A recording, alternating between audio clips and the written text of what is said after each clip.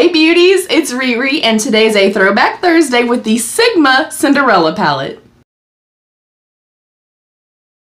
Alright beauties, happy Thursday. I hope you guys are well. How is the weather where you are at? It has been very, very hot, muggy, very sunny until recently. And it has been raining every single day and it's like 75 degrees outside. Look, I'll take it, okay? Because we all know I do not like hot weather at all.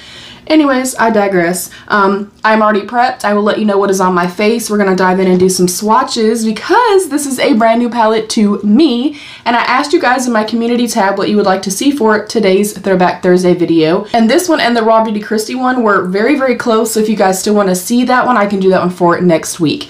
But I wanted to do this one because it's still available, one thing. And then I've never even swatched this or anything. I did get it when it was on sale and then it had like a something % off. And then it also came with a free brush. And to my knowledge, I don't think that I have tried any Sigma palettes before. I have a few brushes that I really, really love, so I'm very intrigued by this palette. It does have a brush with it. And here is our color story. And because I knew already just looking at it, we'll see what the swatches tell me too, but looking at it, I went ahead and did more mauve purple tones today, so I will let you know quickly what is on my face. I have on the Huda Beauty foundation stick in the shade Cheesecake, and it is almost empty. I'm hoping in the next maybe week or so I can finish it up. So exciting, very, very excited about that. I went in with the By Terry Brightening CC palette. I was gifted this from Kate. And I went in with the more like lilac-y shade right here. So freaking beautiful. I went in with an OG fave, the Marc Jacobs Omega Bronzer in the shade Tan-tastic. And then for my blush, I'd use the Juvia's Place, the Saharan Blush Volume 2. And I went in with the shade B right here. So that is what's on my face. Let's do some little swatches really quickly. I think this is absolutely stunning. The brush feels nice and really good quality. All the brushes that I've used thus far are also very good quality. And Cinderella is one of my all-time favorite movies. I literally could recite it verbatim. I love the movie. And I wanted it when it first came out, but as you guys know, I don't typically lean more cool toned, so I didn't go for it then, but then when I saw it on sale and it had a free brush, I was like, now's the time to get it. So I'm going to start here and work my way across, and we will do some finger swatches. This is going to be my first time swatching this. We have Wishful, Pumpkin, Fantasy. These feel quite smooth and very glittery. Oh my goodness, those feel so nice. The mattes feel very soft, very velvet-like. And then I have Courtyard. Wishful, Pumpkin, Fantasy, Courtyard.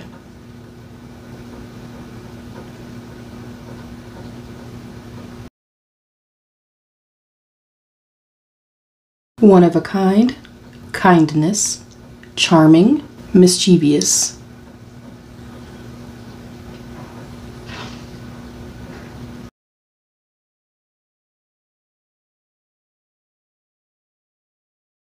Dressmakers, Cinders, Sweet Nightingale, and Hopeful.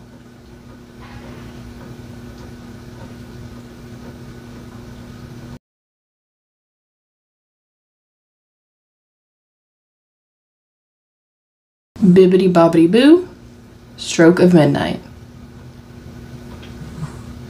These shimmers feel very smooth. This one feels slightly more, I guess, grainy or textured, solely because the glitter sparkles in here are just a little bit bigger, but oh my gosh, I'm excited.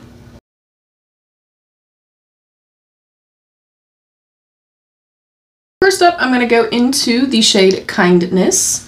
I'm going to use the fluffy end of this brush. It just says Cinderella and Disney Princess, E38 diffused crease, and then E54 medium sweeper. So I'm going in with the fluffy end. I did notice just upon swatches that there's quite a bit of fallout in here. That does not bother me. I like to note it for you guys. I'm going to run this in the inner portion of the lid and all the way across the crease. I feel like color is pretty true to pan. I started off with a less is more approach just because I don't know how pigmented this is, obviously, and you can see I'm kind of tilting my head back a little bit. My mirror is down here, You could obviously go in and use this, but I feel like, in my personal opinion, it's a little bit distracting for the people that are watching. Now I'm going to start building it up just a little bit. And I'm going in with sweeping motions first, and then circular buffing motions, just to kind of flick the color up. Have you tried Sigma shadows before? Do you have a favorite palette from Sigma? And have you tried this particular palette? Alright, I feel like that worked great. And it's such a beautiful palette too. Like, I love the color story. I find that sometimes, especially with, you know, like licensed type collections, it's literally, a lot of the times, in my personal opinion, haphazardly thrown together, and it's more of like a cash grab, in my opinion, and it doesn't kind of like seamlessly blend together and go together. Like, this actually goes cohesively together, if that makes any sense. I feel like they, you know, definitely paid attention to it. They put in a lot of attention to detail. I mean, even with like the embossing, I think it's just, it's beautiful. Hopefully I like the palette. I definitely waited a very long time to get the palette. And I think right now too, at my time of filming, I will update it right here somewhere for you guys. They're doing another like 40% off or some kind of sale right now going on. And that's when I got this. It was like 40% off and then a free brush or something. So that's a really smart way to shop if you are kind of sitting, you know, on the fence and you're like, oh, I don't know, I don't really need it. Do we need anything? No, we do not need anything. But if you're on the fence, then I feel like that's the time to shop, you know, especially during holiday time. You know, if something's not a limited edition, I'm waiting until holiday time. I'm waiting until brands do all of their 40 and 50% off, or, you know, you can get a lot of gifts with purchase, things like that. So I definitely waited until it was on sale. I think that is beautiful. It's blending out great. All right, so far so good. I'm gonna go into the other side, the flat side, and I'm gonna go into Stroke of Midnight. And I'm going to place that in the outer V area. And I like to tap into place first with my deeper shades. Wow, that is really pretty. And I'm going to come about halfway over. I like the level of opacity here. It's building up quite deep and quite intense. Again, patting motions. I am getting a little bit of fallout on my face, which I'm not a fan of, but that's okay. And oddly enough, I usually, if I'm testing something for the first time, like a brand I'm not familiar with, I always do my eyes first. So I don't know why I didn't do my eyes first this time. I'm taking the fluffy side, no additional product. And I'm just gonna buff in between here where I have no product at. Yeah, that's pretty. I like it. So far, so good. I'm gonna put some NYX glitter glue on the back of my hand, and I'm gonna go in with this Laura Lee Los Angeles L27, I think it says, brush. Just any kind of flat brush that you have. I'm gonna pick this up, and anywhere that I want to place my shimmers down, I am going to put the glitter glue. And with the sticky side of the brush on the outer part, I'm going to go into Bibbidi Bobbidi Boo, the one that had like all the sparkle to it. Oh my goodness. Oh, pretty. Let me tap my brush because there is definitely a lot of fallout. Oh, that's beautiful. And usually I just go in with my finger. I'm aiming to just be a little bit more precise up here. I do it kind of vice versa. I'll either start with my finger and then make it more precise with the brush, or start with the brush and then go with my finger. So I'm going in with my finger. Oh, you guys. Oh, that's beautiful. I'm so sad that I slept on this palette, you guys. I will say do your eyes first, because, oh baby, we have got glitter central everywhere. I'm going to tap off the brush, and then I'm going to go into One of a Kind. Oh my gosh, that's so pretty.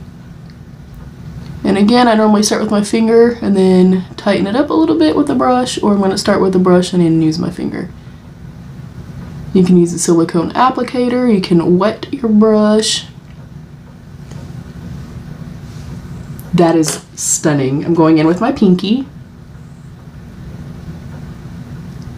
Okay, other than getting a ton of sparkle everywhere, which isn't the end of the world. I mean, I actually know a lot of people that leave the fallout there and they love how it looks and it's stunning to them. Whatever makes you feel like the best version of yourself. But other than that and having a little bit of fallout, I'm impressed. And I like the formula thus far. I will definitely update you guys though, because y'all know, oh, that glitter, there's a lot.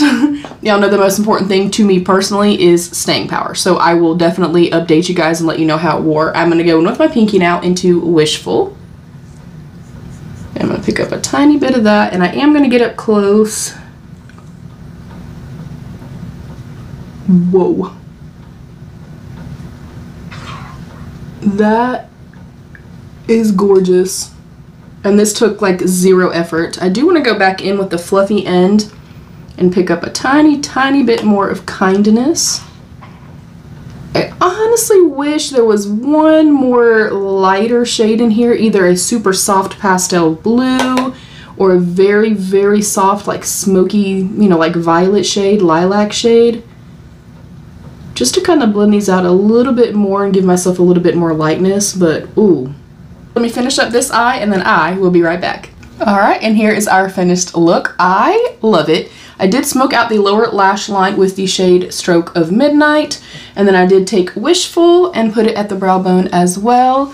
I finished off with the NYX retractable liner in white, my Fenty Beauty Hella Thick mascara, and then the lips are the About Face matte paint lip color in Last Goodnight. I felt like it finished the look up beautifully. I'm going to try to turn my light down. Sometimes that helps as far as like to be able to see sparkle and stuff. So maybe this will help you see the sparkle a little bit better.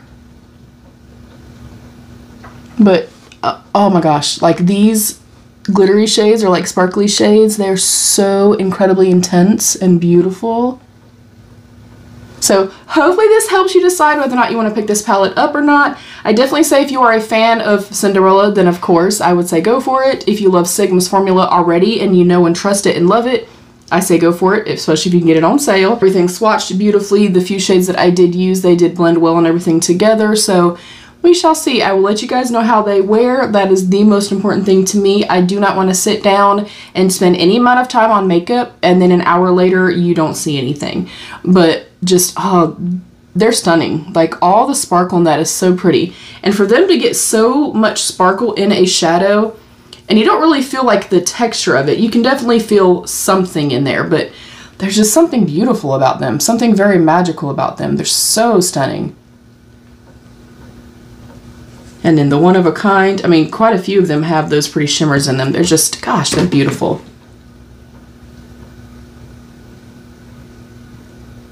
Like, to be honest, I mean, I think it was like $27, $25. Even if I really didn't care for the mattes, like the shimmers in this, I think probably make up for that. Again, I cannot attest to wear just yet, but I mean, look how easy this was. I try to make sure that everything is very beginner friendly, user friendly, and if you just have another cool tone palette with purples and blues or whatever, you can obviously recreate the look yourself as well. But hopefully you enjoyed this Throwback Thursday. I will do that Raw Beauty Christy one, the @4 site, for next Thursday. Hopefully that's okay with you guys. Thank you for joining me. I love you, beauties. Stay happy, healthy, and safe, and of course, be your own best beautiful. Bye, beauties.